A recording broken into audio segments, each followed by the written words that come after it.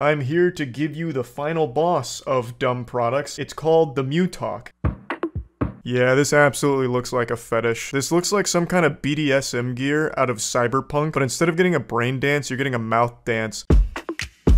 Now I know what you're thinking. Hallelujah, our prayers have been answered. For too long, we've been plagued by voice leakage. It's probably one of the #1 complaints I have in the modern society. But gone are the days of having that kind of meltdown, because now we have this muzzle. You put it on your face during a phone call, a meeting, or a gaming session, and no one's gonna hear you. So taking a look under the hood here, you have a little toilet seat for your face, and it looks like it goes directly into the microphone. So my heart breaks for anyone that you're having a conversation with over the phone. It's going to sound like an absolute fucking wall of noise.